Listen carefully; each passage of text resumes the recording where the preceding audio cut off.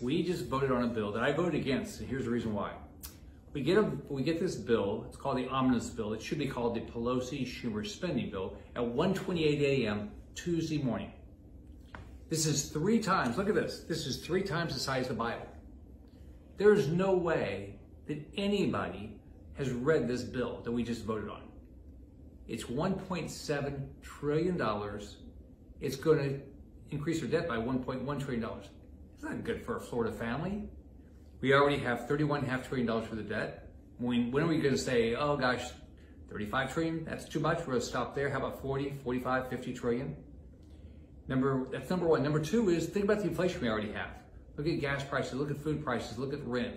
All these things are up, right? This spending like this, government spending like this is going to cause more inflation. This is just another inflation bomb.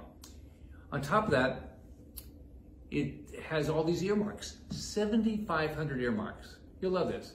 Now, if you're from California, there's going to be $1.5 million to promote outdoor dining in sunny Pasadena. If you're in Baltimore, $2 million to promote dirt bike culture in Baltimore. Now, if you're in Rhode Island, you get $500,000 skate park. How is this responsible government? Now, did it get rid of the 87,000 new IRS agents? No. Did it secure a border? No, it actually says you can't take money from this big bill to secure American borders, but there's money to secure borders in other countries. I mean, this is not good for Florida families.